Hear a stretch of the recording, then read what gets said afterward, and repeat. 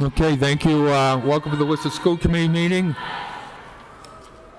We are going to stand for the Pledge of Allegiance and the National Anthem. Aye.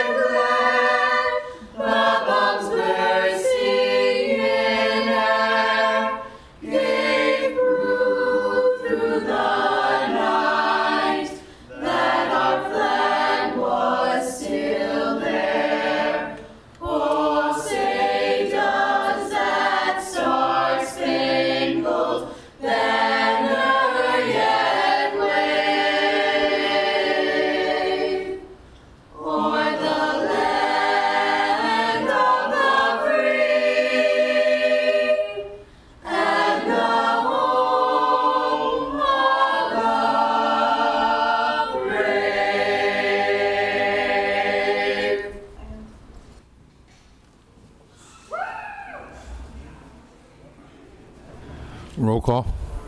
Member Clancy? Here. Vice Chair Johnson? Here. Member Kamara? Here. Member Mailman? Here. Member McCullough? Here. Member O'Connell-Novick? Here. Mayor Petty? Here. Okay. First motion is the consent decree. All those in favor? Opposed, so ordered. Item for reconsideration to commit as a body and as individuals to the State School Committee Code of Ethics contained in policy BCA. Roll call. Member Clancy? No. Vice Chair Johnson? Yes. Member Kamara?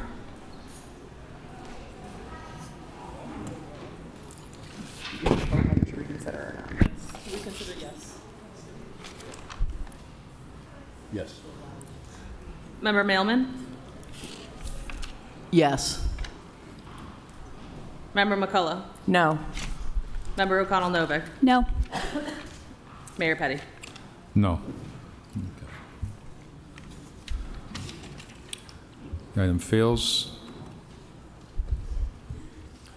Recognition to recognize Jennifer and Michael Cormier, founders and coaches of the Forest Grove Middle School softball program, and Nicholas Ciacciarone, founder and coach of the Forest Grove Middle School baseball program.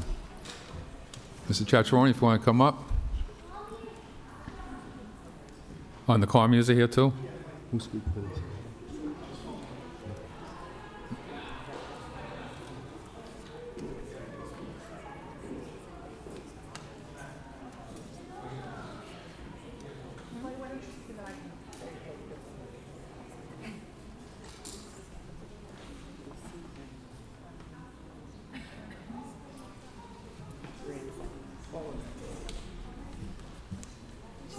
Nika. Mr. Corman, it's good to see you in good setting here today. Good, and yourself? Jeff, good to see you. Okay, Madam Superintendent? Yes, so I want to thank Dr. Morris for the information that he provided. I kind of condensed and included. I want everyone to join me in recognizing Jennifer and Michael Cormier. Did I say it right? Cormier, apologies. Founders and coaches of the Forest Grove Middle School softball program, and Nicholas Ciacciarone, founder and coach of the Forest Grove. Did I do it okay, Nicholas? Okay, good. founder and coach of the Forest Grove Middle School baseball program. And so over the past 2 years, softball and baseball has been added to the after-school offerings for students. These opportunities would not have been possible without the time and tremendous effort of the parents and community members who have each assumed all the work involved in organizing and coaching the teams. And in the case of the baseball team, this volunteer effort included personal paying for transportation to get students to and from the games and for umpires to officiate. Jennifer Cormier, Michael Cormier, and Nicholas Ciacciaroni are recognized and celebrated for their leadership, generous sharing of their time, talent, and treasures, and commitment to Forest Grove Middle School scholars, which allowed these youth to proudly represent their school on both the softball and baseball diamonds. So thank you for your belief in our scholars.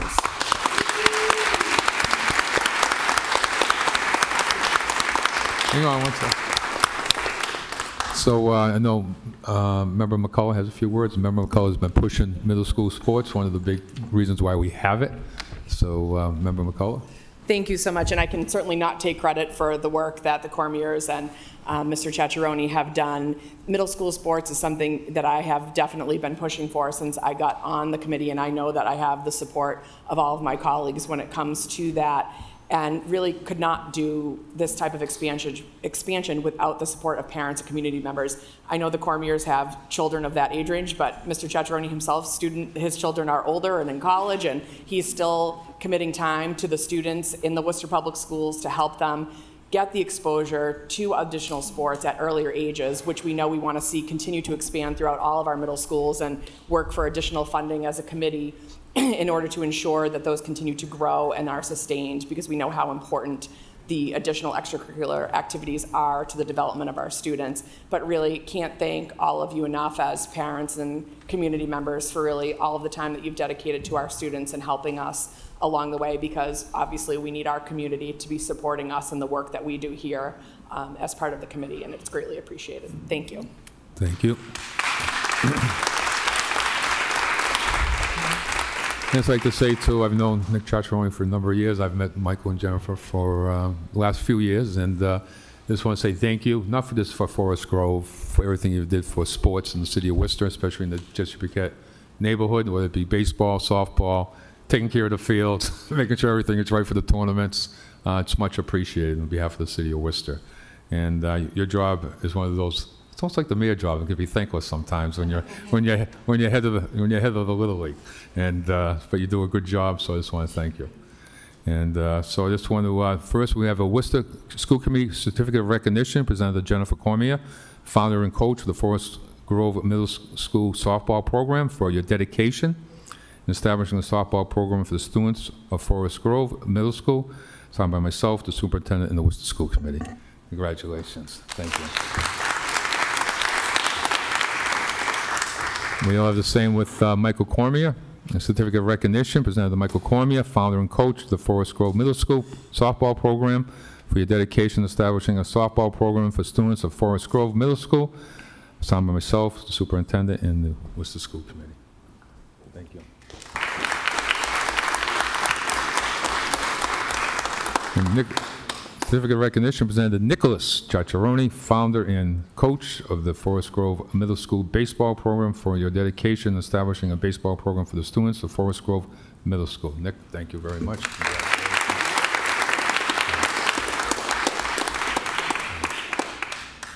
think we're good. Yeah, let's get a picture in the middle. Why don't you, the guys get in the middle, we'll gather around you.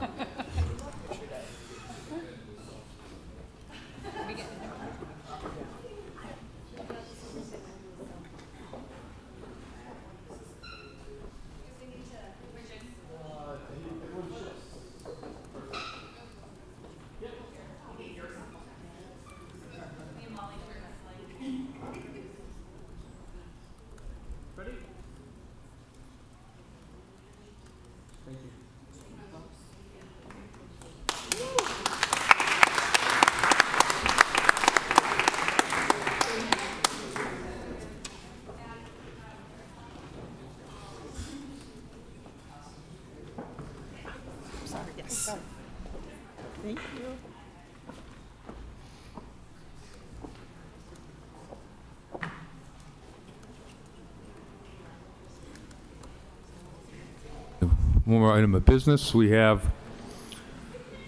a motion to execute the contract of employment between the Worcester School Committee and Dr. Tammy Murray for the position of Director of Special Education Intervention Services for the period of September 25th, 2023 through June 30th, 2026. Roll call. Member Clancy? Yes. Hang on 1 minute, hang on. sorry. Wait,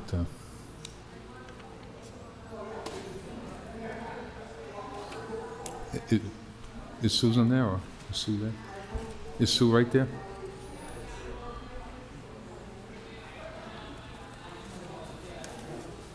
Yeah, yeah.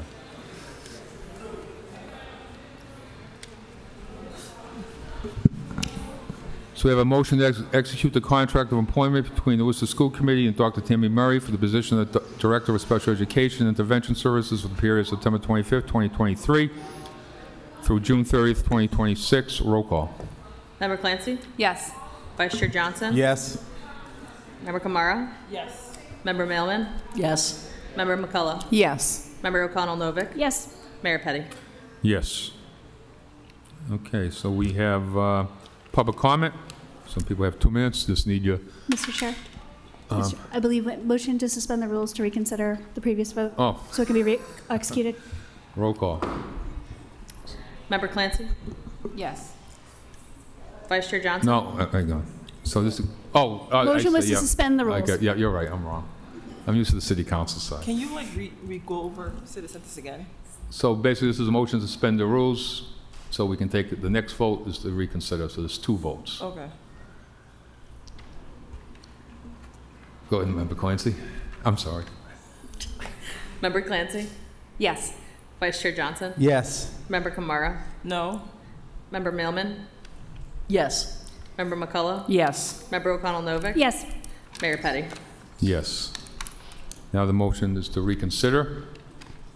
Member Clancy? No. Vice Chair Johnson? No. Member Kamara? Yes. Member Mailman? No. Member McCullough? No. Member O'Connell-Novick? No. Mayor Petty?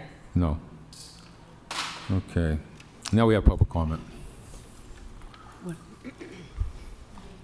Hi, good evening, Mayor Petty, Superintendent Manaras, and the school committee members. My name is Melissa Verdier. I am the EAW president, and I'm a Worcester resident. I come before you tonight because we have, in the past year, settled some really historic contracts, and we are still in the midst of negotiation for our transportation team. So I would like to say that transportation employees, both our bus drivers and our monitors, are the first educators our students see every day and the last educators they see every day. And it's really important that we remember the historic contracts that we have settled when we're talking about transportation and the negotiations that they're going through. Their contract ended June 30th, so they are currently without a contract, and we would like for the school committee and the EAW to get together and settle this contract in a timely manner for fair contract wages. Thank you. Thank you.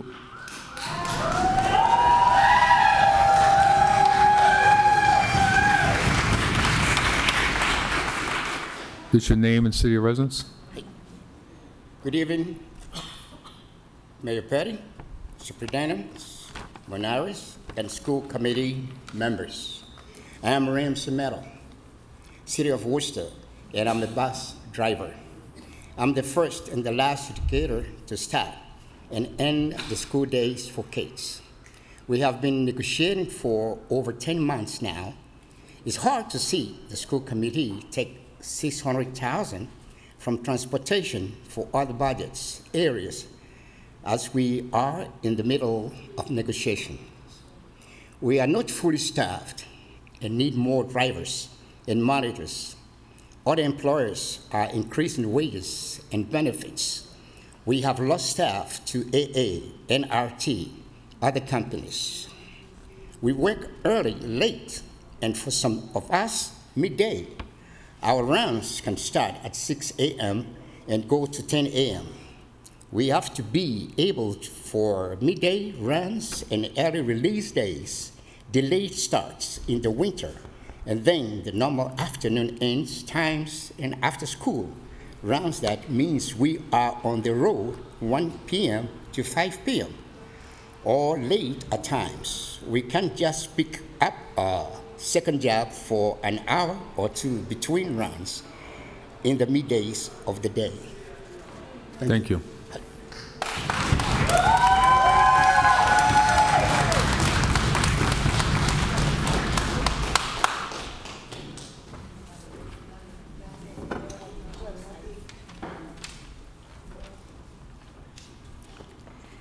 Buenas noches, mi nombre es Gracie Jaques y soy chofera del distrito de Worcester. Nosotros somos la primera que recibimos a los niños en el principio del día y somos los últimos en despedirlos a su casa. Muchos de nosotros hemos estado de acuerdo en soportar profesionalmente el proyecto de ley y derecho del distrito escolar. Y el distrito escolar parece no estar de acuerdo en que nosotros recibimos una condición, o ellos piensan que nosotros recibimos lo suficiente en transportación. El costo de esta vida de housing, no podemos vivir con el costo que ha subido en esta ciudad de Worcester. Muchos de nosotros no hemos visto que hemos tenido que agregarnos a programas de ayuda porque no es suficiente lo que estamos ganando en transportación o en cualquier otro trabajo.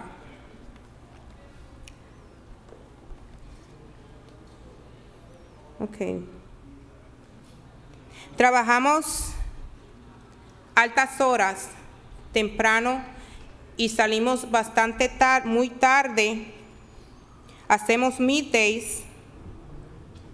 Nuestra ruta empieza a las 6 de la mañana, sigues hasta las 10 de la mañana. Tenemos que estar accesibles para hacer algunos middays, para hacer delays.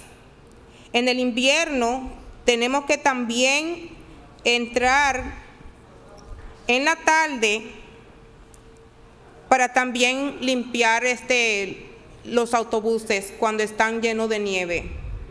O sea que estamos siempre presentes para hacer el trabajo que se nos pide, sea el trabajo que sea. Cuando no hay trabajadores que están ausentes, un exceso de empleados que no entran a trabajar, muchos de nosotros somos los que estamos disponibles para cubrir esa ruta, para que cada estudiante llegue a su casa sanos y salvos. Muchas gracias. Thank you.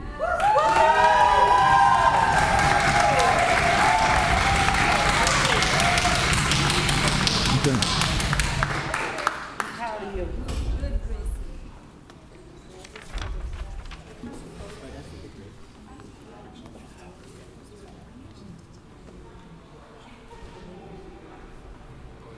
Good. Yep. All right, my name's Nick Wurst, resident of Worcester. I'm a union railroad worker and a member of the Independent Socialist Group, and I'm a proud graduate of the Worcester Public Schools.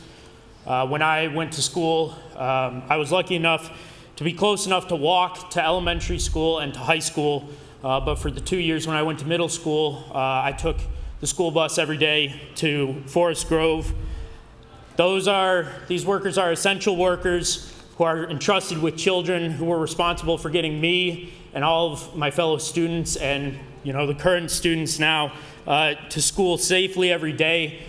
The jobs they do give working parents a little bit less to worry about and a little bit more time to get ready for their own jobs, to pick their kids up, to get ready for the day. And they have a hazardous job. When I was in school, I saw my own share of fights and disruptions, even on the school buses. And I think it's interesting, the WRTA bus drivers have been picketing outside of the Union Station hub for safe staffing levels and safe working conditions because there have been attacks there as well.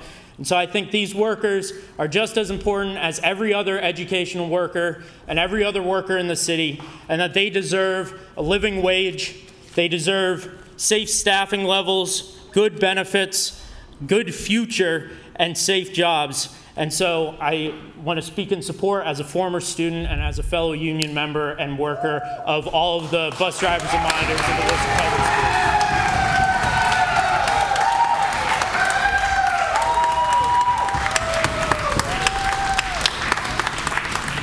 Okay. Well, thank you, everyone, for coming out. I appreciate it. We all set, Melissa? Okay. Oh, we have one more? Okay. Oh, no, about buses. You can speak. Go ahead. It's something completely different, although I'm fully in support of these guys back here. My name is Maya Desai. Notice lots of friendly faces around the room here. I'm a 20-year resident of Worcester. One of my kids graduated from Burncoat in 2022, and the other is a 10th grader. But today I'm here in my capacity as a volunteer supporting the Afghan refugee folks. Many, many, many children are in the Worcester Public Schools right now. And I would like to begin by saying that what Worcester Public Schools has done for these kids is nothing short of miraculous. It's truly amazing, particularly through the NCC, the New Citizen Center. It's just been a joy to work with them. And you all should know that for some of the girls in particular, never went to school before they got here. And the work that's happened for them over the past 18 months is just, you guys should be really proud. Even though I'm talking about the Afghans, I also would like to extrapolate their experiences to the other immigrant communities, cultural communities. And so relative to item 3-218, Molly helped me bring these items to the agenda. I'm interested to see world-focused school nutrition improve for school meals and snacks. Many of the children I'm supporting follow a halal diet, and right now they're really not eating much at school, and that defeats the whole purpose of a free lunch program. I would request that as this program evolves, the cultural leaders and religious leaders are incorporated into this process so that kids can feel confident that they're getting the diet that they need. Relative to item 3-220, this is a little out of order. I was introduced to a young man this summer, a young adult, who fell through a bureaucratic loophole as he was moving from NCC secondary school out. He was really hoping to go to North High School, and North High School bureaucratically couldn't take him. He ended up with a school home, but he was on the brink of getting lost in the system. He was on the brink of walking away from school and not coming back. And so that loophole needs to be solved so that we don't lose kids, and I can provide additional details. Item 3-219, about 6 months ago, I believe, Worcester Public School received a grant from the Commonwealth for just under $500,000 to support Afghan refugee community, and I'm eager to know, to see how that's being spent. And I have a ton of ideas in case you don't. Yes, I support a union contract for these guys.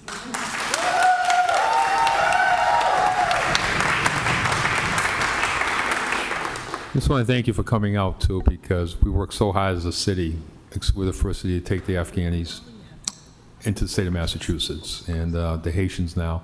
And you're so right on the food and the cultural thing. We have an issue now with the Haitians and different immigrant groups coming here in the city of Worcester. That food sometimes goes to waste because we don't have the right culturally appropriate food. So thank you for reminding us. So thank you. And I just want to thank all the drivers and the monitors and coming out. And I just want to thank you for the great job you did at the beginning of the school year. This is one of the best school years openings we ever had. And a lot of it's because of you. So I just want to say thank you.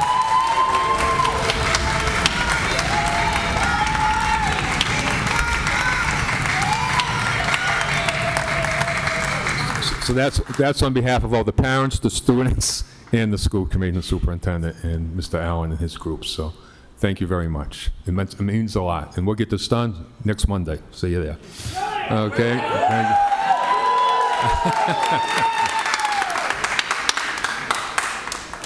you. Okay, we all set then? Okay. Thank you, everyone. Much appreciated.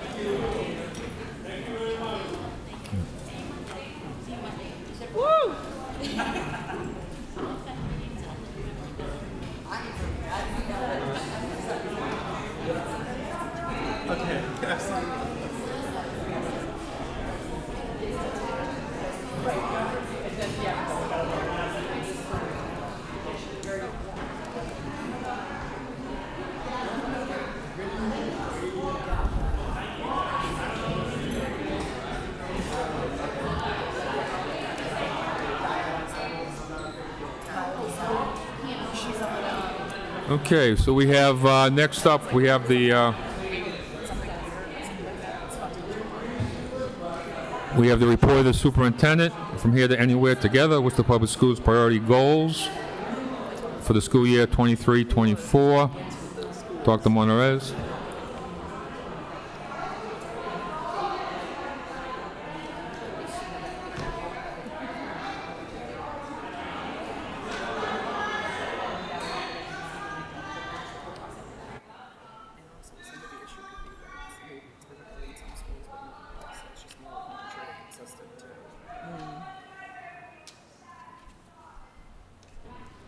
Okay. Through the chair. So good evening, school committee members, Mayor Petty, cabinet, our viewing public. Tonight I'll be here. I'm sharing my, my proposed goals for this school year. So in August, I did bring to the committee some multi-year goals. I call them strategic objectives. And the feedback that I received from the committee at that time was to take a step back, make sure that we are actually implementing the work that began this last school year, allow for the strategic planning process to proceed, and then to work on really making sure that we have some measurable impacts for this school year. So tonight you're going to hear how I've combined all of that requests through what I like to consider bridge goals. As we finalize the strategic plan, you're going to see in here that I did not discard those multi-year objectives, but I am proposing that these goals that I'm presenting are the ones that I'm evaluated on for this school year. Before I go too deep into this, I want to talk a little bit about the a culture of accountability, and the difference between accountability in the educational system and accountability in businesses, or the business sector. So in the business sector, accountability is measured purely by profits, right? That's how you hold people accountable to the work. And those profits are attained in different ways. But in education, the accountability has to start with relationships. And the accountability is nurtured and sustained through relationships, and those relationships with staff, relationships with caregivers, families, community, and of course the students that we serve. And as those relationships strengthen and the cohesion in the system comes together better, so it's really about how the adults are working together, that leads to the students doing better, and that's the accountability we're looking for. And so what we know from past practice is in education, a hammer does not work when it comes to accountability. When we want to, if we want to hold people accountable, first and foremost, we must maintain relationships. I share that because I believe in accountability very much, and I want the school committee to hold me accountable. And I also recognize that in order for that to happen, we have to allow the relationships to continue to grow in the district. If we move too fast and the accountability starts to become a punitive measure, then the entire system starts to crumble because trust is broken, and at the end, then children don't thrive like we need to. So what I'm presenting tonight, as we develop a culture of accountability through relationship building, that will then allow us to have greater impact over time. So long and short of it is, I need more time before we get too strong on impact measurements, because I don't want... Yeah, go ahead, sorry. Okay, so you're correct on so you're correct. We need to mute the language line. Okay. So you're over your credit limit as we speak, ma'am. Oh, I am. So okay. we need to mute that. And do I qualify for an increase or no? We can go ahead and submit your request. What you have as my income? Oh, goodness. Oh, goodness. Oh, whew. Sweet baby Jesus.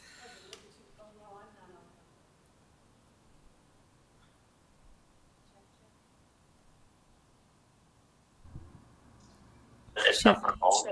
Mm. So your net incoming students what year or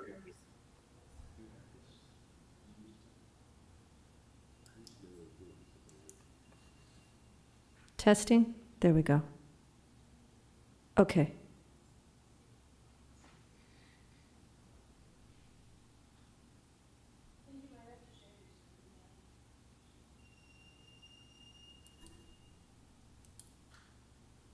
Technical challenges. Is there a way to get that off the screen right there?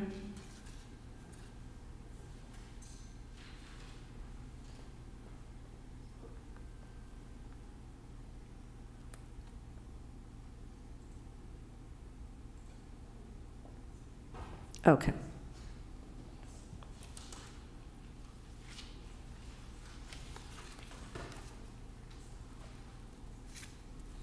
There we go. Okay. So I don't remember where I ended. I think I'll just say that essentially I can't go too fast. I definitely have to slow down. I've been sharing with the committee that last year we moved very quickly. This year, as we work on building those relationships and really strengthening the trust in the district, then the accountability can grow. So with that, I want you to keep that in mind as I share my goals. I went too fast. There we go. So let me just kind of orientate you to the presentation. There's, of course, 4 parts. So first I'm going to outline the leadership standards as they are articulated through the Massachusetts Superintendent Model Evaluation.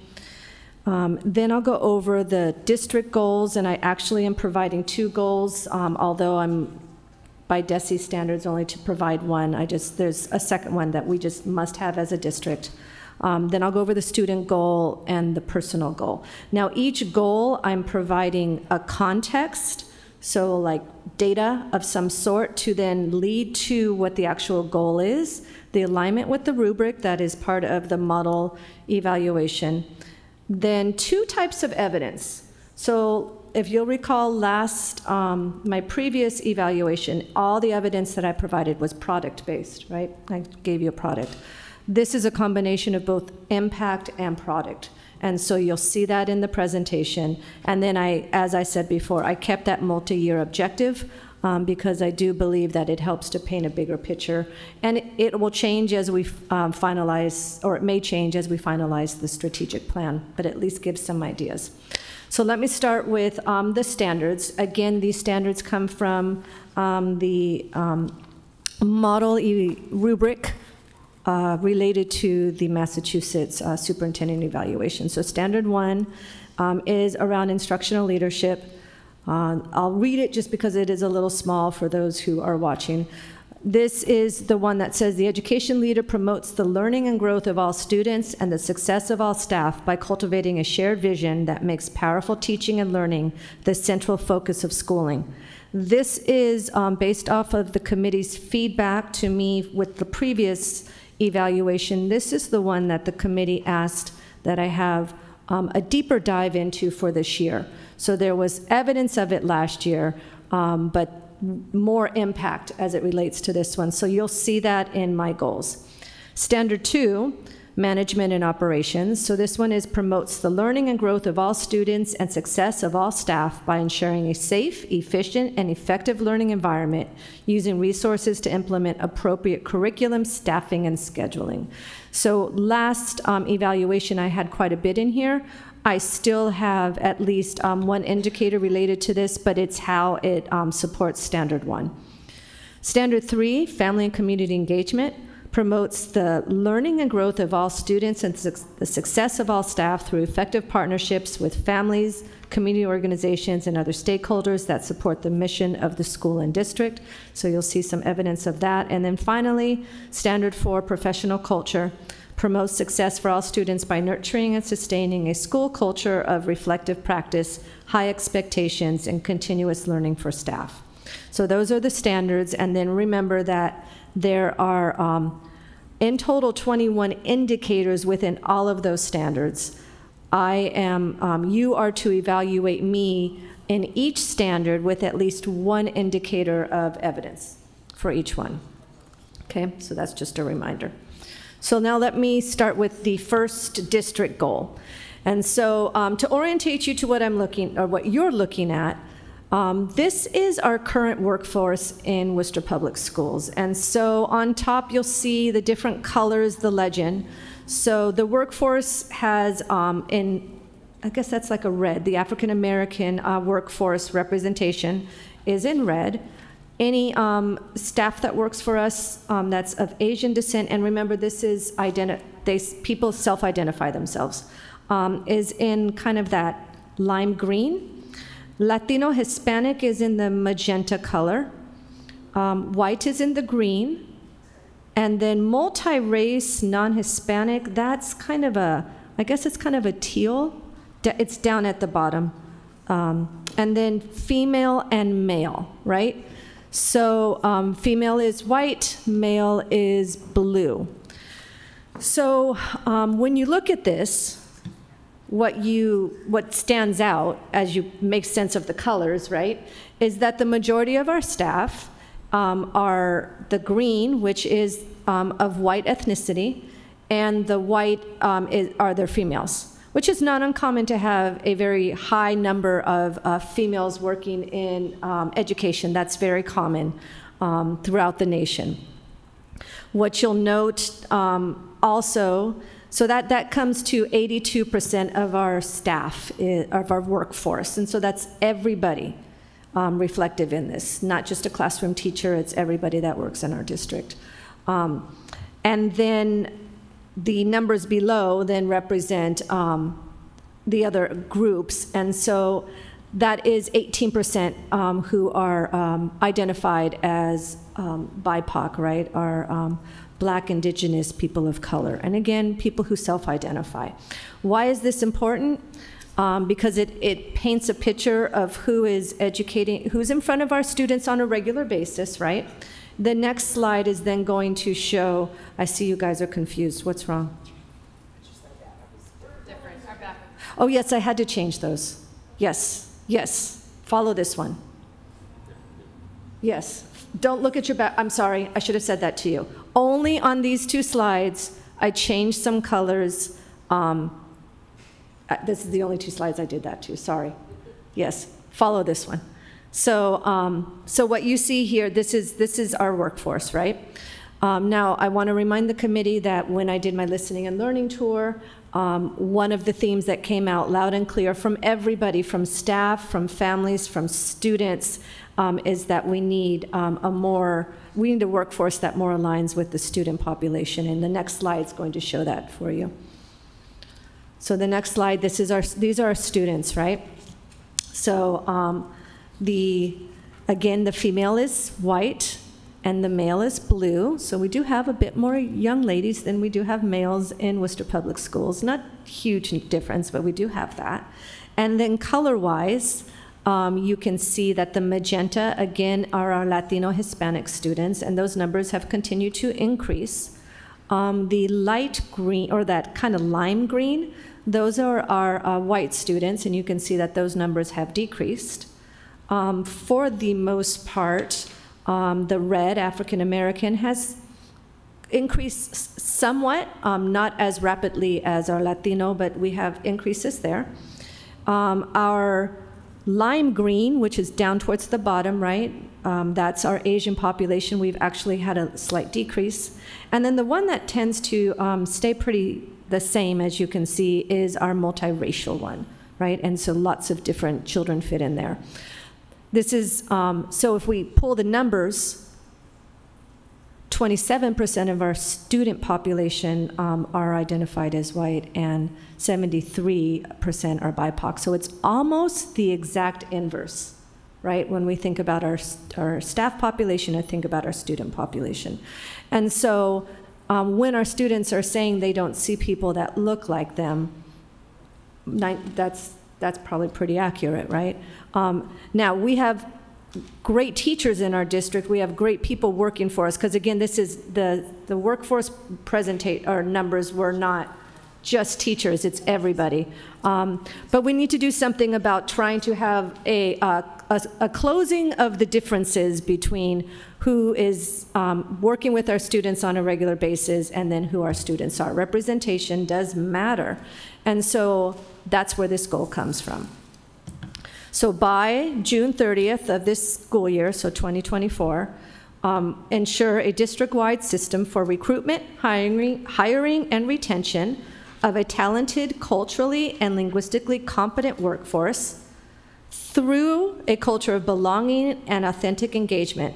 And we measure this by a 10% narrowing of the gap between the overall staff and student demographics. The rubric alignment for that, you could see down in the corner, so this would be aligned specifically to the management and operations, to be HR. I didn't think that that was important as much as that there's a rubric alignment. And what would be the evidence? So the impact evidence, we will decrease daily staff absenteeism. We believe that that is a good way of measuring sense of belonging and how people feel at work. We want to decrease staff grievances at the school level. Again, another way to measure how the retention is happening in our schools and that there is a positive culture. And then, of course, increase BIPOC staff. So I'm saying we would, the actual measurement is 10% narrowing of those two groups with some additional decreases and increases in different areas. The product evidence, so there's quite a bit of systems work that still needs to happen this school year, to develop a Worcester Public Schools staff cultivation guidebook. This is really talking about the work that we need to really go deeper into around equity and unconscious biases and those type of things. So I want a guidebook that would guide schools and staff and district. I want a system, another product would be to have a system to track our retention rates. We have some of those numbers, but we want to get better at developing a system so that we can use that data to then improve why people are leaving and make sure that we're turning that in a different way. We want a system to track the language proficiency of our staff. We currently don't have a system in place there. And then we want to partner with institutions or outside community agencies to help develop our staff into a more linguistically diverse community.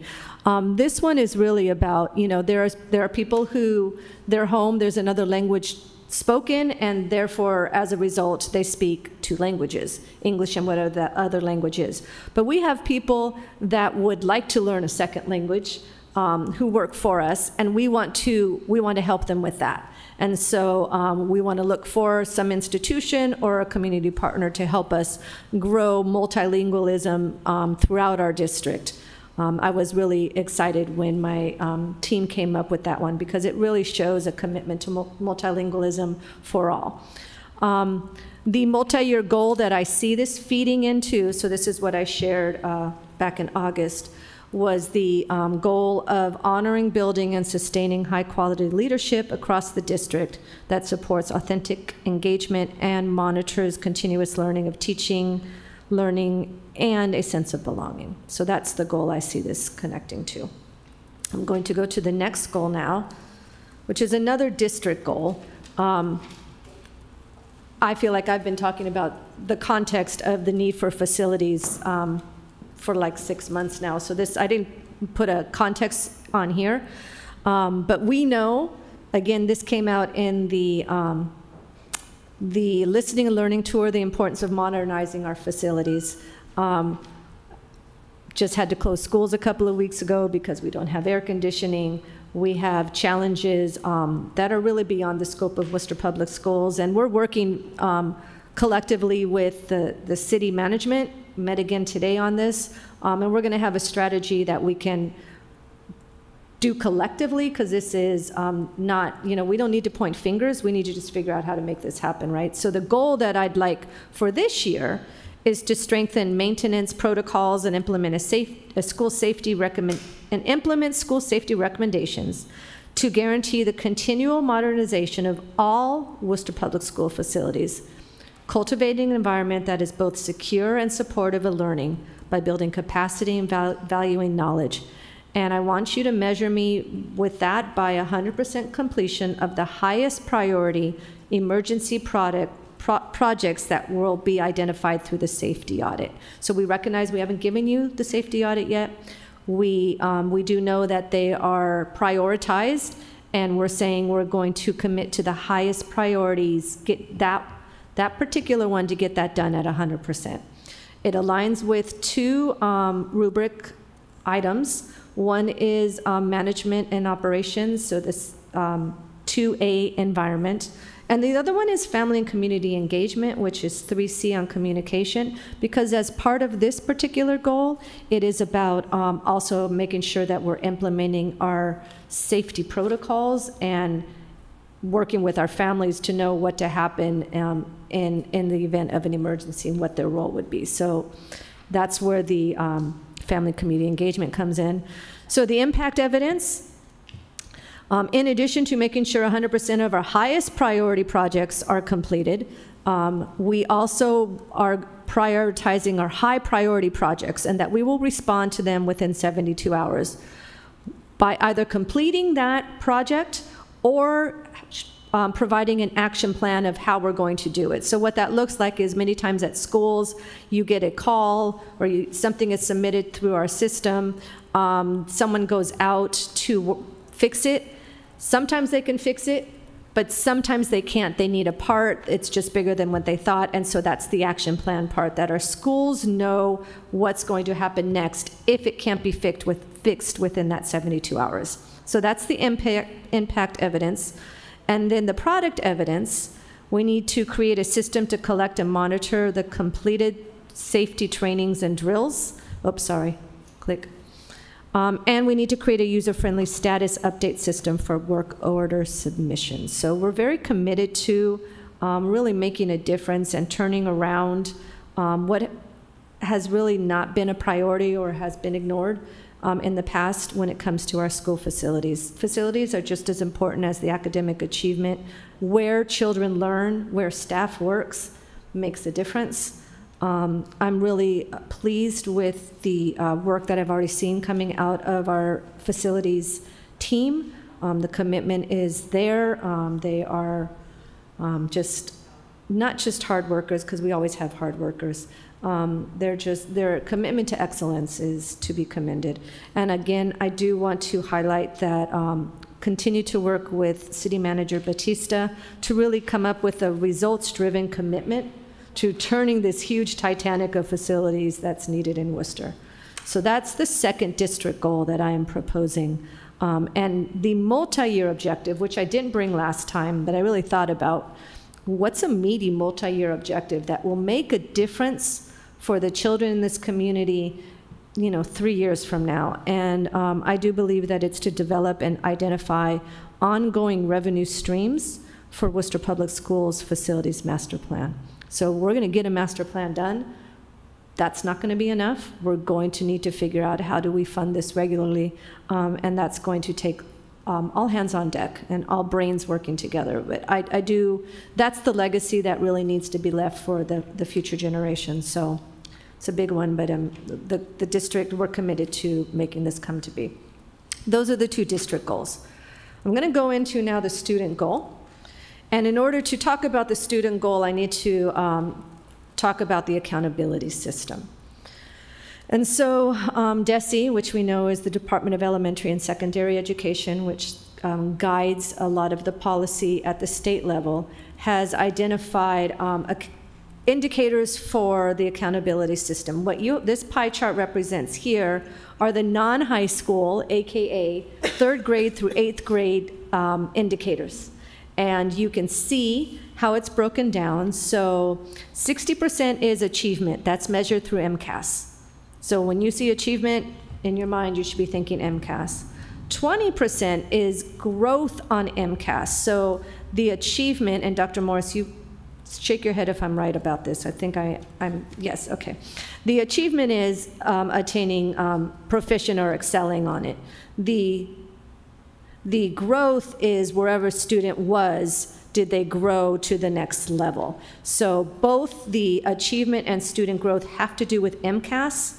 One has to do with actually attaining proficiency or advance. The other one has to show movement. The 10% of the accountability system for our grades 3 through 8 schools is English language proficiency, and that is how students do on our access, and then access, which is the language acquisition test, and then finally chronic absenteeism. So 10% of that is for chronic absenteeism. I want to make sure. So this is something I just want to, for the committee to just remember about the students that we serve in Worcester, is we have a very large number of students who are language learners. We know that about our community. It's part of the beauty of the community. So when you have a significant language and literacy need, because language and literacy go hand in hand, we have to be very intentional about how we're monitoring how children are acquiring the second language. Maybe for some of our children it's the third language, but acquiring English and developing their literacy so that they can demonstrate what they know on the MCAS. So we cannot ignore how our children are progressing in English. That's the long and short of it. And as a district, we have not had that as much as a forward-thinking part of our work, but we must. It is necessary, not just for our language learners, it's necessary for any child because standards-based instruction requires that children learn new language, new vocabulary, new concepts, and developing that language is important. So these are the indicators and the percentages for our schools 3 through 8 in the accountability system. High school looks a little bit different. You can see the achievement, you can see the student growth. So at the high school, again, achievement, student growth, both have to do with MCAS, but the high school, it's 40% on the achievement. Then you see high school completion, so that's graduating with your peer group on time, what we call cohorts. 10% of the English language proficiency, so again, 10% of the accountability system has to do with how children are acquiring English as measured by the access test. And then 10% have to, it's a combined chronic absenteeism and advanced coursework. So what does advanced coursework include? That includes participation in things like early college, AP courses, Project Lead the Way, dual enrollment, and some other areas that the state has identified as advanced course. So that all goes together in that 10%. Graduation rates, the high school completion, also includes minimizing our dropout rates. So high schools have a little bit different, but you can see how the 3rd through 8th grade leads into the high school. Why is this important? Because for the student goal, this is what I'm proposing, that by June 30th, 2024, so the end of the school year, we will have collaboratively led school teams in identifying and using multiple sources of evidence to assess, respond, and improve outcomes in all schools, with an intentional focus on historically underserved youth by building capacity, valuing knowledge, authentically engaging, and creating a sense of belonging, as measured by, and this is the accountability part, right? Increasing the DESE accountability score for the schools that are at or below 5 by 4 percentile points, increasing the DESE accountability score for the schools that are between 6 and 10 by 5 percentile points, and increasing the DESE accountability score for the schools that are between 11 to 20 by 6 percentile points. This is where you will see heavy alignment to the instructional leadership of the rubric, because there are 3 indicators on here that I am saying this represents: curriculum, assessment, and data-informed decision-making, and then also the family engagement with sharing responsibility, because as we work through leading teams on how do you use multiple sources of data to assess and really respond, that includes including the families in this work. The evidence of impact, in addition to moving our schools that are not performing as well as we know that they can, is to increase third grade reading performance, demonstrated by a comparison of how our students did last year at the end of the year using the STAR assessment and how they'll do at the end of this year. We have, through the committee's approval, invested heavily in a new language arts curriculum for our elementary schools, and we have started training, and we're going to keep training our teachers, and we're putting a lot of eggs in this basket about making sure that our children, our third graders, are reading at grade level, because we know that that's so incredibly crucial to them being successful as they move through upper elementary and into middle school and high school.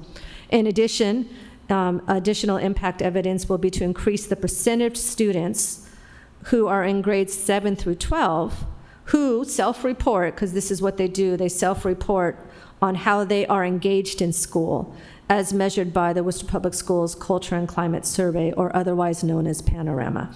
So these two impact evidence points are what we've already shared with our principals at the beginning of the school year. Teaching and learning team has already said we've got 2 priorities for this year: improve third grade reading and increase engagement at our secondary schools. And this is based off of what has happened since last year and even before I started. So the commitment is here. We know we're going to increase it. We believe in increasing these and working with the teams on how to use multiple forms of data to make informed decisions for children, that all the schools will increase, and specifically the schools where that are lower in decile ranking by DESI's accountability system. Products for this, because the products really help us with the systems improvement, is we will have a Worcester Public Schools data literacy guidebook. It's that guidebook that's going to help guide these teams and help us to continuously improve even into next year and future years. Additionally, we have noted, again, because this is where I go back to our language learners, that our multilingual education department and our staff and people at our parent information system could really benefit from an operating manual, making sure that we're placing children appropriately when they first come into our schools, using the home language survey, and then monitoring their growth and getting and moving children into a reclassification status where they are no longer considered English learners. They might still stay in our dual immersion program because that's what the family chooses, but it's our responsibility to make sure our children are progressing with English and starting with an operating manual from our multilingual education program, which, once we get our audit, remember we've got an audit that's being conducted right now in the multilingual program, this manual will help to determine what goes in there.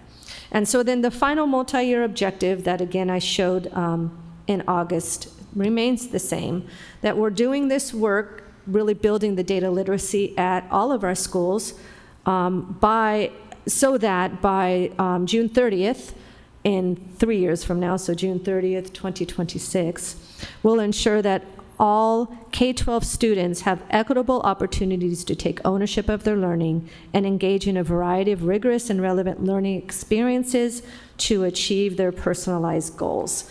So we do believe that that's where we need to go. Our scholars are telling us school doesn't mean a whole lot to them right now, and we need to find ways to keep them engaged. And it also aligns with the vision of a learner, and it aligns with the instructional framework and what we know we need to have children ready for their future. And so before I go to the next slide, I want you to think about this. I'm going to give you an analogy that I've used a little bit with cabinet. So I'm saying that hold me accountable to moving a small number of schools, a certain number of schools, but know that the whole district will grow in terms of learning how to use multiple sources of data. It's just the accountability part will be on specific schools. And I like to think about it in terms of having a plate. So the plate is like a dinner plate, right? We only have so much space on our dinner plate. Let's call that space time. We only have so much time to get something done. When you are trying to figure out on that dinner plate how much am I going to have on this plate, because I could only fit so much. So today, I'm going to choose to focus more on some green leafy vegetables and lean protein, because that's what my need is today. That's the data that is telling us what, and so take that analogy now and shift it to the data-driven work, right? So there's only so much time that we have with our schools. So we're going to, when we work with our schools, everybody's going to have the same amount of initial time on how to use data, but then district staff will put additional time, priorities, more servings, if you will, for the schools that we're saying need a bit more help. Okay, so everybody gets it all, it's just some get more than others. And because time is constant. That we never have enough of that. So I don't want you to think that we're not going to work with all the schools. I just want you to measure the goal based off of the schools that we're going to move, okay? Last but not least is the professional goal. So as a second-year superintendent in Massachusetts, I am required to continue to participate in the new superintendent induction program. I actually had a virtual meeting yesterday.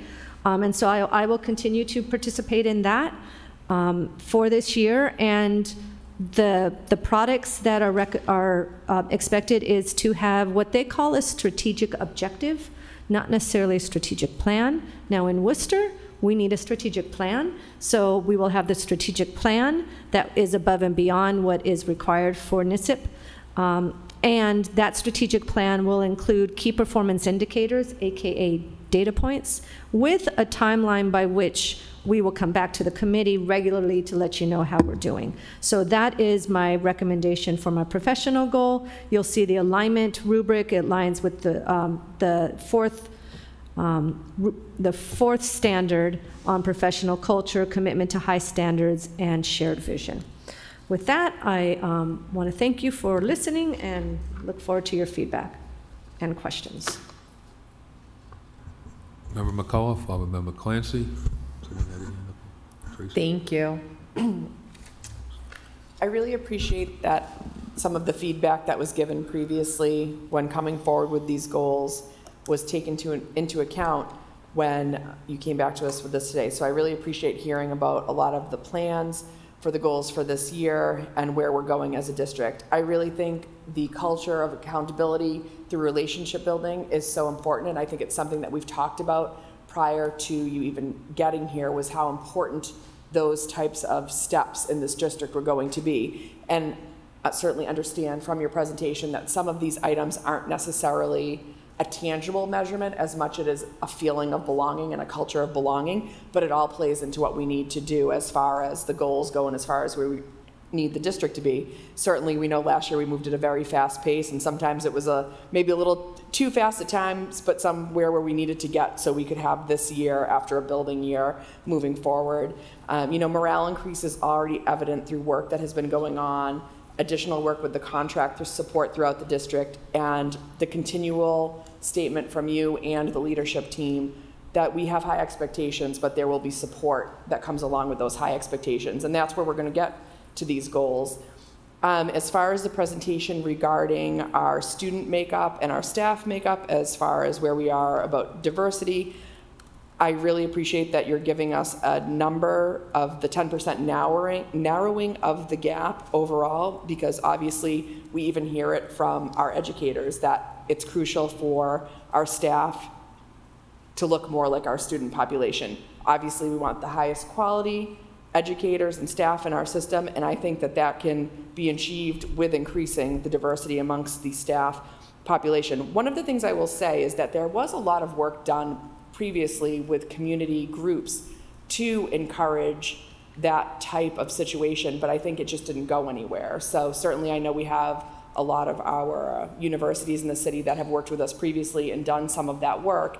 I actually sat on one of the committees a few years ago where we worked with Worcester State, and there was a lot of work with DESE as well as members of the community and the district on that, and we kind of just didn't segue forward with that because there was a lot of work about getting students not only to realize that education as a career was attainable, but also desirable, right? And so that's a big thing, I think, for our students, because there are so many opportunities out there. So if we can get our students today interested in becoming educators or working in the schools, we'll definitely continue to see a shift where we go with that narrowing of the gap.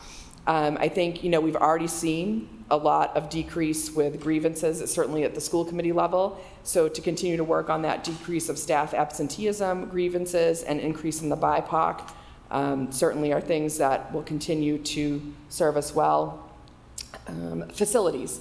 I think we know how important that is, that we continue to try to fight for our new buildings, but also how do we continue to support and maintain the buildings that we do have. And I've already seen so many great things with this expansion of the facilities department. And I know personally I've had interactions with some of them, and they're so responsive and so understanding and so passionate about where this district is going and understanding the importance of clean, maintained service buildings and how we all work together to get there. So I'm looking forward to seeing how that all plays out as part of the goal as well. Student achievement for all learners as a priority, and how do we get there? The importance of reading at grade level, and then the 7 through 12 self-report on engagement. I'm looking forward to seeing that data when we have all of that, because I think we've really started to see a shift in the culture in the schools. There's a lot of positive feedback of some of the new roles as well, and that's how really increasing our student engagement.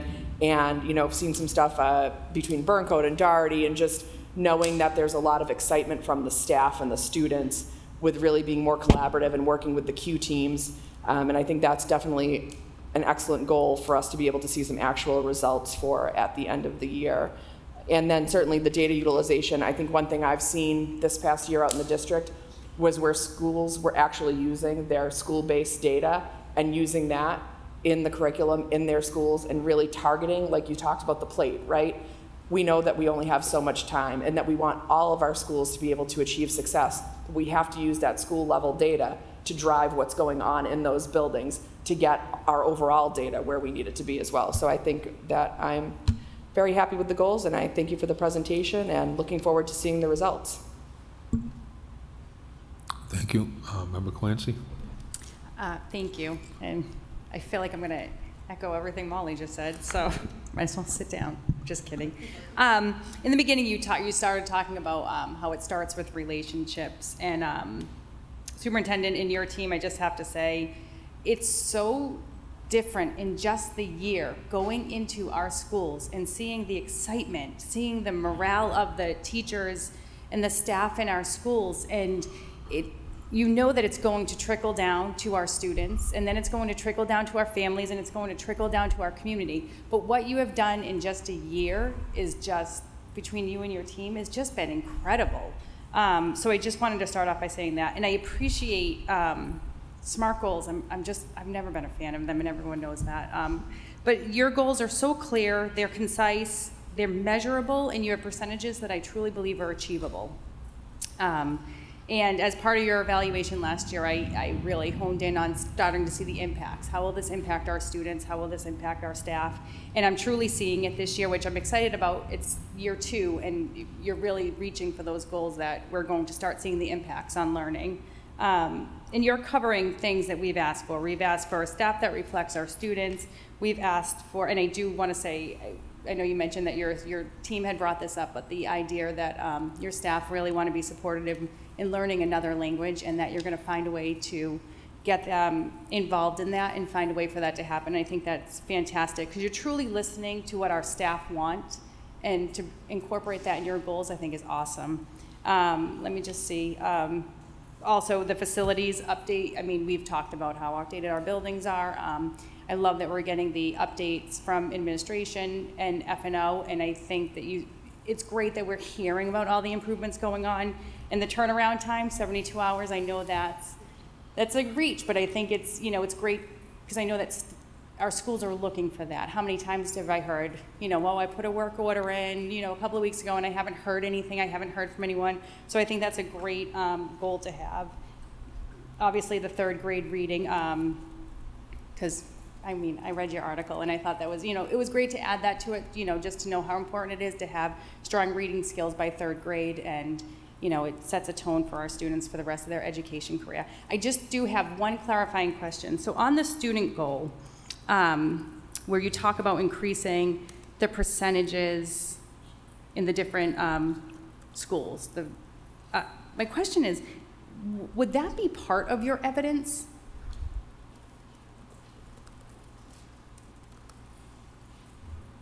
Through the chair, I want to make sure I'm understanding your question. Like, I'll submit something? Is that what you mean? Well, no, because you're mentioning increasing the DESE accountability score for schools at or below 5 by 4 points. So I just didn't know if that was going to be part of your evidence, because it seems like if you're looking to increase that, it could be part of your evidence for this year. It is. As I'm saying that, I'm thinking about what's happening this year, and we're like right now, we don't even have final scores or rates. So that's my only pause but I think we can find some way to show that. So I'm looking at Dr. Morris, because like DESE doesn't even have it finalized right now for last year's. So I won't be able to submit something by June 30th. I'm realizing as I'm saying this. Yes, so we'll find something that we can, that shows movement of these particular schools. And I'm sorry, I didn't know Dr. Morris wanted to speak, but. Through the chair, we analyzed all of the schools in the state that were within the same accountability percentages as our schools. So we used same school, similar model to compare, so that we're able to predict that with the effort of using varied assessments and supports from the Q team and others, that through those efforts and data literacy, we should see an improvement that would mirror schools that perform at a higher accountability level. So I believe some of the evidence that we'll be preparing for all of you is the efforts that we put forward for all of these schools. As Dr. Menares mentioned earlier about the plate, the schools that need the most will get the most, and it doesn't mean that everybody isn't going to get what they need, but we're also going to be able to have benchmarks along the way about how, when we apply an intervention, what the impact was and how are we measuring progress across all of the indicators. As you saw, 3 to 8 and high school have so many different types of indicators.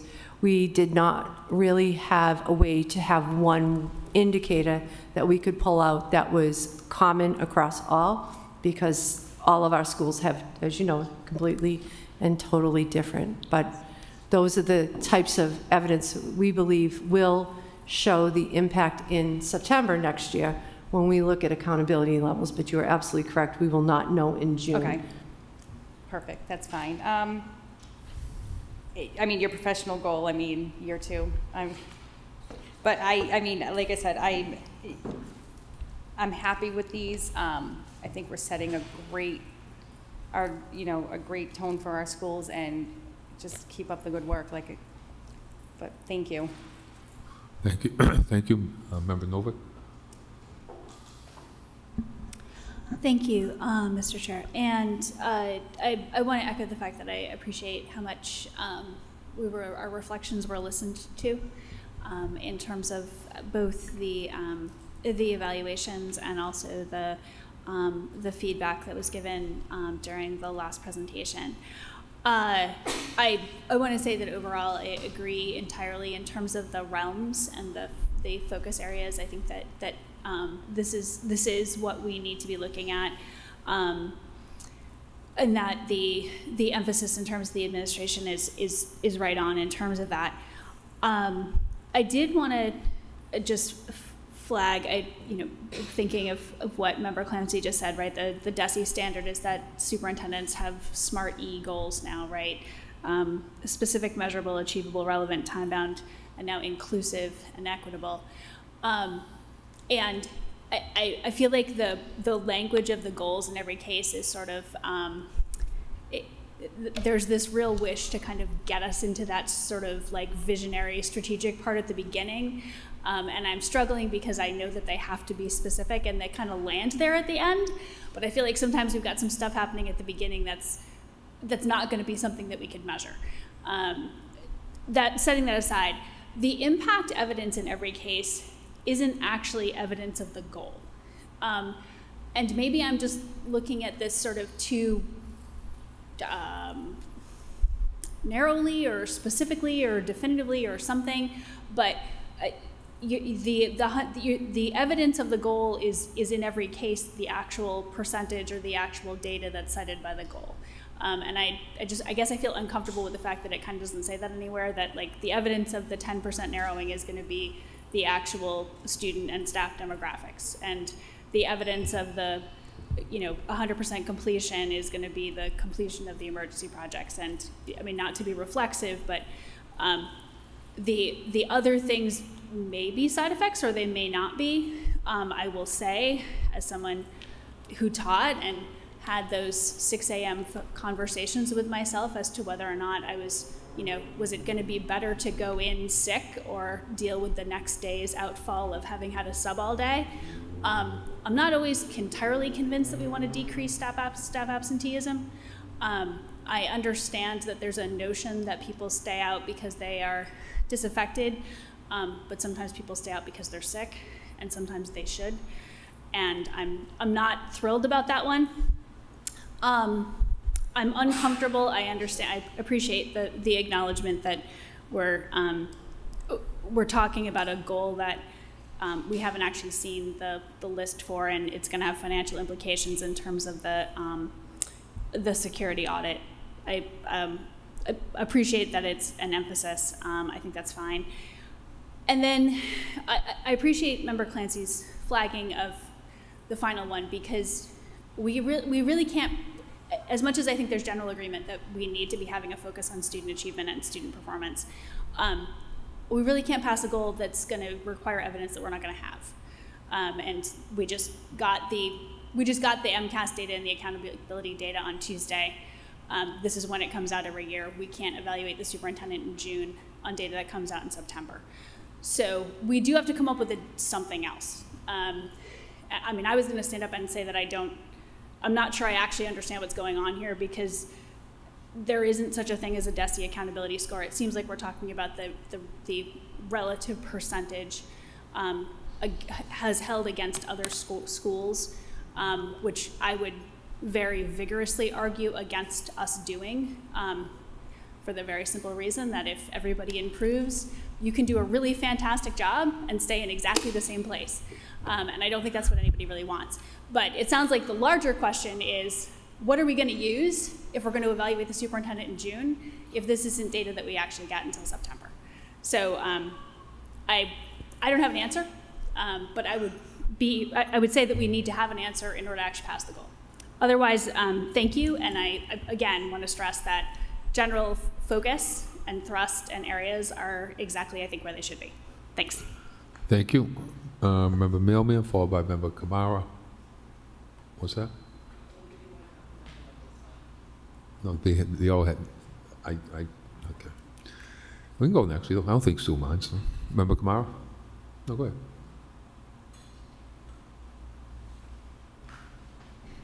Thank you. Well, I just want to say thank you so much to the superintendent and her team for putting together such expansive documentation with evidence, as we have had, we see it right now.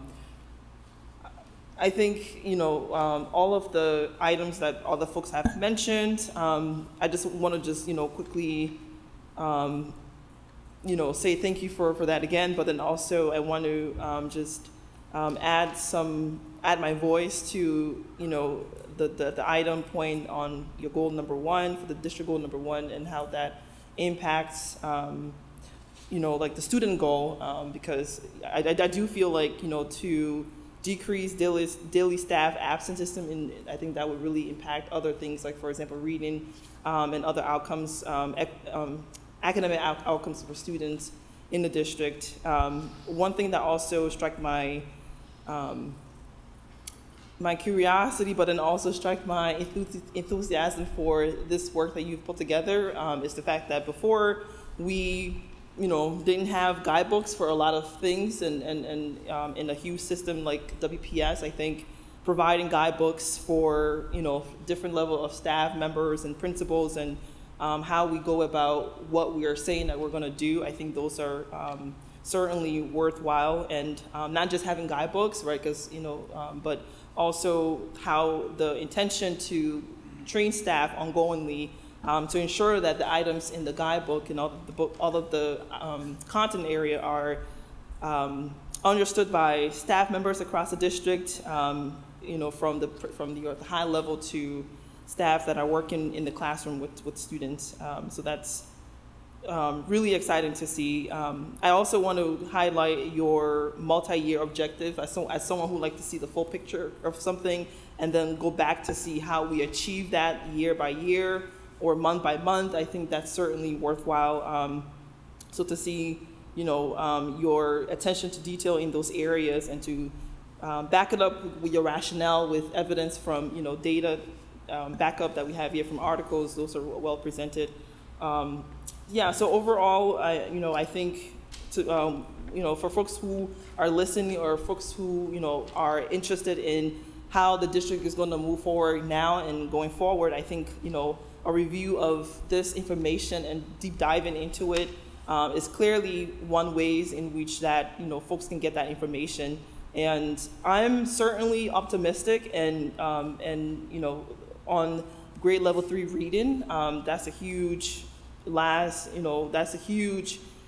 indicator, because that supports the whole development of student as they go from 4th grade and up until they graduate from our public school, and that can also support how they stay, if they choose to stay or drop out. So those indicators, or the fact that our attention to that is, we have a plan. I think I'm excited to see, and I'm really also excited to see the numbers as they come through, to look at school-wide, but then also specifically looking at the schools that have been underperforming in those areas. So I'm really excited to see your attention to detail to that matter, that we have a bigger system, but then also we're paying attention to the schools that aren't doing so well to catch them up. One thing I will say, sometimes when we're trying to go deeper and to address schools that are at the 20% or below, sometimes other things that we're doing so successfully well tends to flare up. So just for us to keep our attention to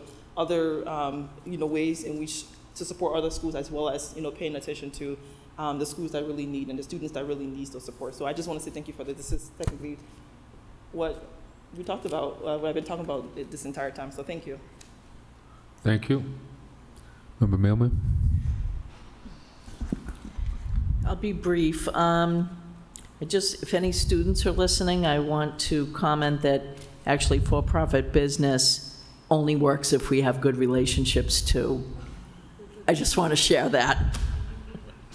There you go. And then number 2, I appreciate the deeper dive. I think this is good. I might be sacrilege to say this, but is there any reason why we couldn't hold the goal until September when the scores come out? So something to consider. We just said, oh, we have to have other goals because we won't have anything in June. Well, what if we just hold those till September? Again, people might jump out of their seats. But I was really happy to see the staff retention rates. That's something I was shocked that we didn't have. So that was really cool. And then the one that blows me away the most is by 2026, develop and identify ongoing revenue streams for a master facilities plan. Yikes. That would be an incredible goal and take many partners to get on board. So I appreciate the strength of that goal. Thank you. That's it. Thank you. Member Johnson. Thank you to the chair. As everyone's already, talked about your report, and really appreciate it and the work that you put into it. I know there's some questionable things that I know you and your team will work on and bring that back to the table. I just wanted to get up and just highlight something that I kind of thought about over the past couple of days after going through this and reading the handouts that you had given regarding black students who, have at least one black teacher are more likely to graduate in a Latino teachers matter. A new study reveals how important they really are. And as I was sitting down looking at this and really thinking about it, I kind of went back and realized that when I was in school 40-something years ago, in elementary, not 40-something years ago, in elementary, I had one black teacher in first grade. And I could tell you that throughout the rest of my school career here in Worcester, that I never had one black teacher that taught me from the rest of middle school, elementary, middle school, or high school. And I then sat and thought and said, damn, 30-something years later, my daughter is now in 9th grade, and she has not sat in front of a teacher that looks like her. 30-something years later, and we're having this conversation. And I'm glad that this is on the forefront and that we're talking about that, because there are many, many students in the Worcester Public Schools, as we look at the number of students of color, BIPOC community, that are sitting in classrooms here in Worcester and could sit for their whole school experience here and never experience sitting in front of someone that looks like them and that they could relate to. So, you know, I just wanted to say that and whatever, because I just find that to be fascinating to me, that, you know, 30-something, 40 years later, that we're having this conversation. But again, thank you for the report and looking forward to the work that we do moving forward. Thank you. Thank you. I just want to thank Madam Superintendent for the report. This is probably one of the better ones I've seen. And so I just want to say thank you to your staff. And if you wait till September, that means we can't improve the goals until September. That they have the years half over. So we're in this like catch-22. But we can try to figure that out. So we get several months. So good job. Through the chair, thank you. There's, if I may say, I recognize some of what is, when we you know, so Ashley and I work a lot on these back and forth, and so what I recognize what you're saying. You're wondering if, like, let's take the first district goal.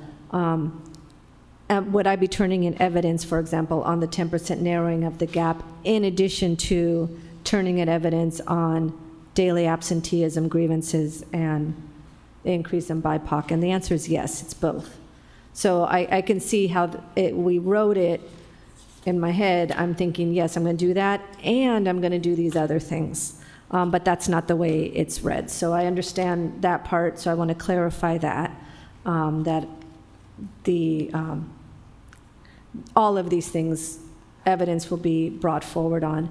I also want to, I realize somewhere along the line, I'm not sure how it happened, but on the student goal, on the impact evidence, there's a really important bullet that's missing from that, and that is, I don't refer to them correctly here. So in California, we refer to when a student exits the English Learner Program, they're called reclassified students. Here it's called, what is it? What? Reflep, right? Is that what it is? Reflep, okay. Former. Okay, anyway, I'll get the language down, but that's going to be another piece of impact evidence. We will increase the number of students that are flipped, and that'll be part in there.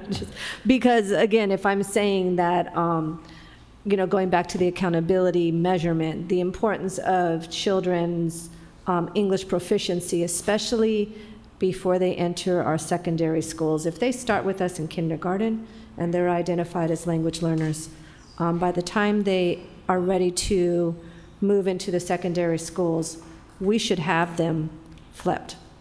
They may choose, again, to stay in a dual immersion program if that's what they choose, but if we are not doing what we need to in terms of tracking them and monitoring and putting in the necessary interventions. We are setting them up for some lack of access in the secondary setting, and we can't do that. And so that'll be something that I will definitely be adding to the student goal in terms of impact evidence. So I just want to put that out there. Member Novick? Okay, so with that in mind, then let me make the following motion, since we do actually have to vote the goals. And appreciating Member Melman's point, if what you're going to be doing is effectively sort of holding yourself accountable and asking us to hold you accountable for the impact evidence in every case, what if we took that increasing the DESE accountability piece and pushed it off to the side and called it something else, like with, you know, a projected impact or something like that, where we, of course, will have that conversation a year from next meeting. So, like, that's not going to go away. No one's going to be ignoring that. But essentially what the district is going to do is say, hey, look, we're working on the third grade reading. We're working on the student engagement. We're working on that former student, like moving students into English proficiency, which is then going to have the impact on this other stuff. We're going to hold you accountable as the superintendent for these other pieces, with the idea that essentially we all end up being held accountable by when DESE then comes out in September with the impact. Does that work? Okay, so that would be my motion, just to sort of shuffle that over essentially and make the goal the impact evidence. And that then keeps us on the same calendar, really doesn't change anything too substantially here, and then allows us also to then say, you know, we accept the department's going to have a sort of a judgment, but we also are going to make our own judgment based on the evidence we have in June. Member Kamara? Thank you. Yeah, so I would kind of like to kind of get a, what you call it, like a visual of this, because I want to understand what it is that I'm open to pushing things as you see fit, but I want to kind of understand the importance of each of the things that we're pushing as it relates to what it is that we have to do in our district in terms of re-evaluating you or evaluating you, but then also seeing the outcomes fall within the district among students. Through the chair, Member Kamara, specifically as it relates to this, I mean, well, all of the goals, but to the recommendation that is being made, or the amendment to, so what that would look like.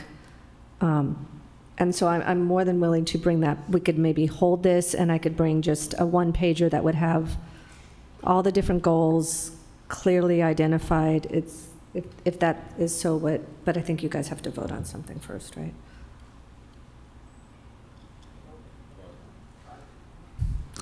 Okay, we're suggesting to hold it and come back again?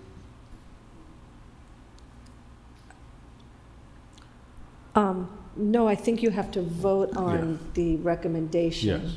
And then if As that amended. doesn't happen, then, correct. As amended by Member Novick. Correct. Yep. Okay. So, That fine with everybody? Member Kamara? thank you. So if I'm hearing correctly, we're going to vote on the goals as we heard it from you today. And then we're going to get the visual of what we're going to be pushing off until September. No, if I understand correctly, there is a motion on the floor, correct? So you all have to vote on the motion on the floor to accept the goals as written with the amendment. Yep. And then if that doesn't pass, and either way, I can bring what this looks like, but it would be after the vote. Right, okay. Yes. So can we take those votes, two different things? Yeah, sure. Okay, thank you. So the first vote is to take the superintendent's goals as amended. You have a question? Member Mailman? Can someone just let me know why, through the chair, why it has to be tonight? Because we have a You motion. get them done, why not tonight? I guess I'm unclear. So I think Member Novick is saying that, yes, the measurement is going to be the scores. No. Okay. I don't know what she's... Member Novick, can you please clarify your statement? All right, so here is my motion, and this is the only thing that I am making a motion on, okay? On the slide that says student goal, which if I had better eyesight, I could tell you what number it is. It's agenda page 48, okay? I am making a motion that we take the 3 bullets on the left-hand side, both of which start with increasing the DESE accountability score in each of those cases, and essentially we cut them out of the goal, okay? With the idea that the administration is going to come back and talk to us about accountability scores next September, come hell or high water. And essentially then take the impact evidence, the increased grade 3, the percentage of students in grades 7 through 12, and what the superintendent just talked about in terms of the moving students into English proficiency, and make those the student goal instead, because that's data that we actually will have in June. And it's also honestly locally data. So that is my motion so that we can actually have goals for the superintendent and thus the district to move forward with this evening. Thank you. Well, so we'll take that as amended. Then we'll do the second vote after that. Oh, you want to speak again? Yeah, I just want to ask a question. Oh, sure. Member Kamara? Thank you. So I just want to be clear that the goal of let's see this. Improvement on the goal by the end of 2023-24, that's relating to the reading.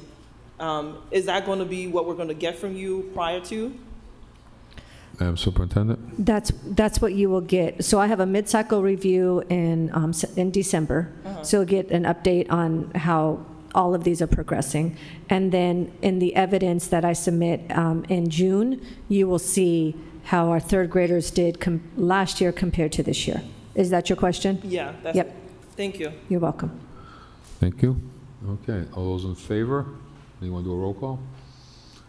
No, we're good. All those in favor? Opposed? So ordered on the goals as amended. Then we have a second motion by Member Kamara that we have a visual presented to us from the superintendent for the next meeting, or?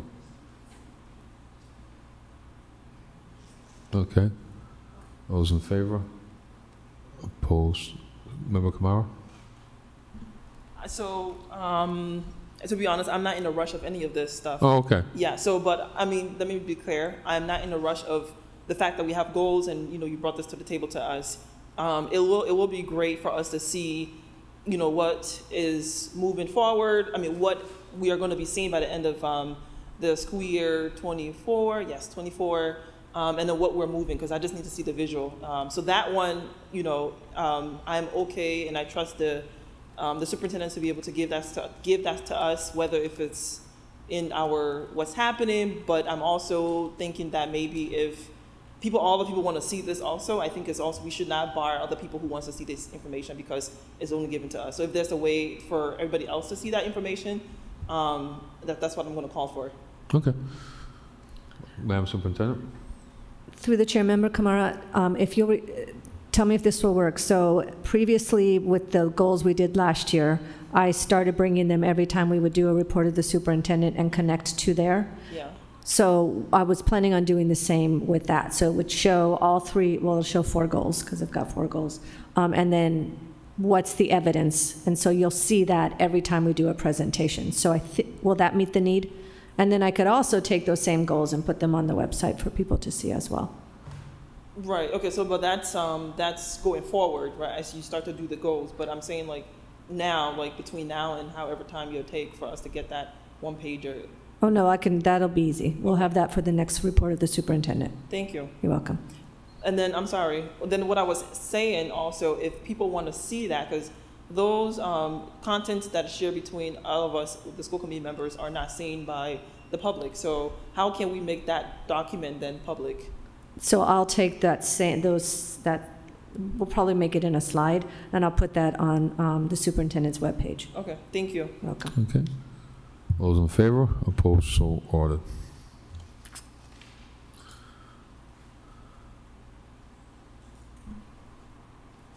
We're in N, approval of the grants and other finance items. We can take those collectively in a roll call. If anybody has any questions, or roll call. Member Clancy? Yes. Vice Chair Johnson? Yes. Member Kamara? Yes. Member Mailman? Yes. Member McCullough? Yes. Member O'Connell-Novak? Yes. Mayor Perry? Yes. Okay, we did O already. Next, we have to enhance nutrition lunch options as possible to line up with the dietary and cultural needs. Member McCullough. Thank you. And I know we have done a lot of work on this already with nutrition, but I think certainly we heard earlier from comments the importance of making sure that it's consistent throughout the district and that we're providing a variety of options that do meet the needs, and that I think the suggestion of utilizing people from the cultural and religious leaders, that is something that we do along with nutrition. I actually know when I filed this item, there was a recent update of some new hiring within nutrition, and I think it will probably tag along a little bit with that position as well. So I think that we're in good shape with that, so I'm fine with that just going to F&O. Okay, so send it to F&O. Member Kamara? You want to you all done, Member? Yeah, I have 2 more items, that's what I was just saying. Oh, no, I think Member Kamara wants to speak. So thank you. I do want to, thank my colleague for this item here, and because there was a time where last year that was a time where we engaged with this conversation in F&O and with the nutritional director, Dr. Lombardi, and we talked a whole length about providing cultural foods within our district. And we made tours to the high schools. I think one of the things that still at that time and today's day I think stands as a question for all of us and why we're here again with the same item is the matter of the fact that we're still talking about this, but then we're also talking about it in the fact that we're not still seeing these things in our district being perpetuated within our middle schools and our elementary schools. So I'm just a little bit confused because we went to places and we saw and we listened and we were told these are going on, and not even these are going on. I tasted some of the food, they had the different things. So what is the stagnation? So I would like to understand what has been the barrier between last year and this year to the point where we're not able to accommodate other immigrants, not even to accommodate, because some of the immigrants' style of eating is consistent within a culture already among our students that has been here. So that's, yeah. No, good point. Madam Superintendent? Mr. Allen, can you come in, because I know we've talked about this. I know it's a variety of different things, but I do believe we can find some. So go ahead. So simply, there's been some procurement challenges on getting culturally appropriate food, but I think the larger conversation can happen in standing committee where we can give the work that we're doing and then improvements that we can still make to the system. Okay, good. Member Kamara, do you have a follow-up? Yeah, I would like to make a motion that's going to go into F&O for us to get an update on these things because, and I don't know if I should wait for that to go to F&O and then we do that in there, but I think I see, yes. Okay, thank you. Yes, go to F&O. Okay, Member Johnson? Okay. So we are going to send this to F&O and ask for an update on the dietary and cultural needs. Okay. Those in favor, opposed, so ordered. To receive an update on fund utilization for money which the public schools received to support Afghan refugees. Member McCullough. As it reads. Those in favor, opposed, so ordered. To review the update policy regarding the process of students who have completed the program for the new Citizen Center and are moving to another Worcester public school. Thank you. And on this one, I think, was unsure at the time, but it should go to governance because it's a policy with credits. And then if it needs to go over to TLSS, then we can move it over there as well. But I think it has to do with credits as well. Oh, sorry, Member Novick? Oh, sorry. Just called on you like I was in my meeting. Okay, so we're going to send that to governance. All those in favor, opposed, so ordered. I'll try to do so. I had a question. Thank you. appreciate my colleague's acknowledgement. So do we actually have a policy on the new Citizen Center? And I don't mean to sort of be picky about this, but my sense is what we probably have is a procedure, in which case this is going to be going to administration. And that's why I asked the question. And I'm not trying to take anybody's power away from anything. I think that this is like an internal processing thing, which we don't get involved in until we actually get to high school, right? I mean, and seriously, correct me if I'm wrong about any of this. Madam Superintendent, or I would be fine with it going to administration. That's fine. I had some questions about it before, so I acknowledge that is probably the more appropriate place for this, and administration is fine with me. okay. So, you guys comment? Or? Through the chair, just so we are bringing back some of what you're looking for. So I believe what this is looking at is some of what we heard where students are getting lost in the shuffle. Would it also include the exiting of New Citizen Center 2? So what's the process for exiting? What's the criteria? And then how do we make sure children don't get lost? Yes, thank you. That would be helpful overall, because I think we've had some questions this year of all different grade levels as well, and then transitioning out to other schools. And I think to the point, too, of not getting lost in the shuffle for some of the older students. But so overall, so administration is fine with me on this because it is more procedure than policy. Thank you. Thank you. Thank you.